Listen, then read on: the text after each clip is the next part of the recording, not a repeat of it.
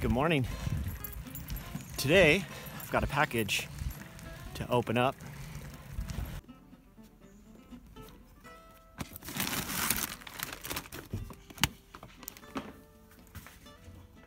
Okay, you're probably wondering what's in this little package here.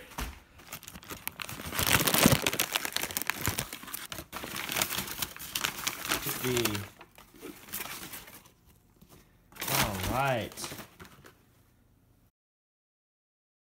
This is the handlebar bag I ordered. It's going to be going on my 7 road bike. I'm going to go ahead and set this up on here and see what it looks like.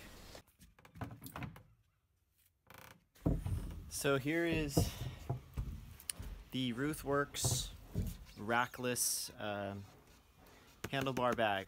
So one of the nice things about this bag is it's a handlebar bag, so it's off the front of the bike, so you can easily, when you're riding, here you can just reach and grab what you need. If you have an extra jacket or something you want to throw in there, you can do that. It does have this little Velcro thing here, which Velcros onto there. So you don't need to use this, but you can. It's also, because when you're riding, it's nice to just loop this around something like the stem. That way it stays closed, but I mean the wind's going to keep it closed anyway, but if you have something in there that's bouncing around, it won't pop out through the top. Not that I've ever had that happen on anything before, but I guess on a real rough road that could happen.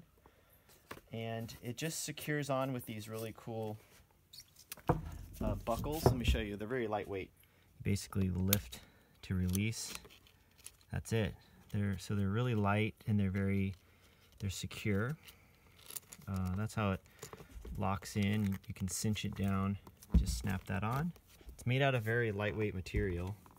The bottom here is secured to the bars. That's in case you have something in there that's heavy.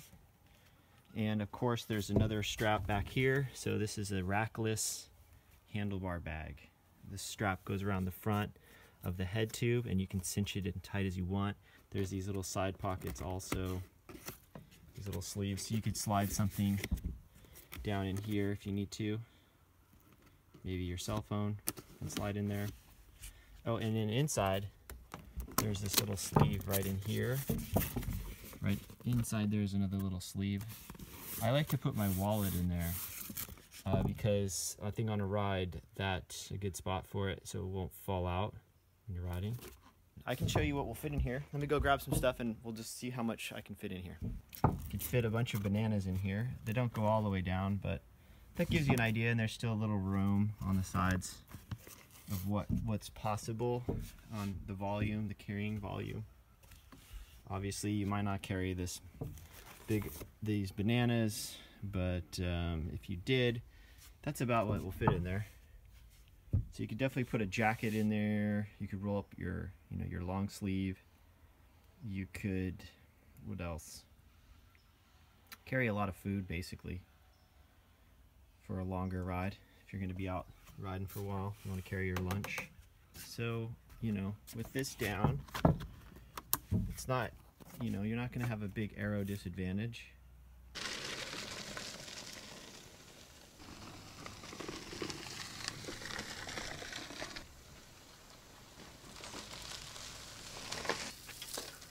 Last little comments just to make on this. The one thing you'll keep in mind is this lower strap does rub on the inside of the head tube. So if you have a bike with a special paint job or carbon fiber with a clear coat or something like that, and you're concerned about the abrasion that might happen when you're steering, that is something to think about. These quick release buckles are really nice. They allow you to quickly cinch the strap and lock it back in place, and they seem to hold pretty well. It is self-supported. It has sort of reinforcement inside. There's some kind of hard plastic so it holds its shape, as well as the front flap opening forward.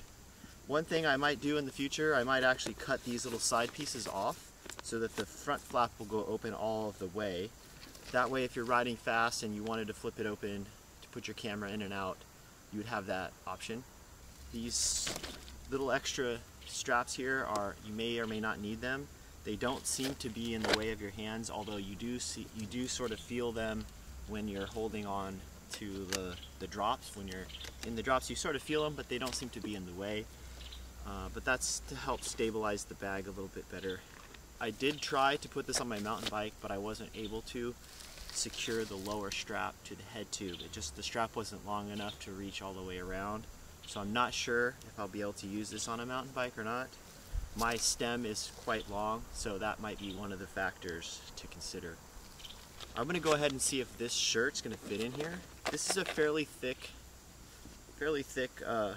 flannel shirt.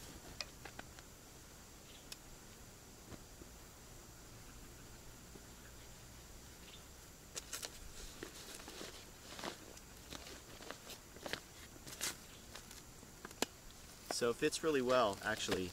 There's still a little room in there as well. I have my wallet in here, so you could easily fit a fairly thick extra layer.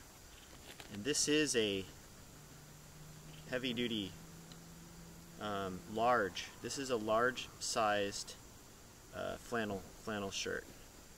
If you need more capacity than this, they do make a saddlebag, a bit larger saddlebag than your typical size saddlebags. That could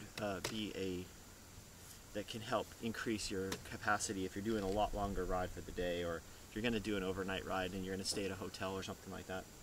It's cool. Yeah, I think it's kind of cool. All right, well that's it. I'm gonna I'll put a link in the description here for the company that makes these, RuthWorks in San Francisco, handmade in San Francisco, California. I like to support the small independent shops whenever I can. Thanks for watching.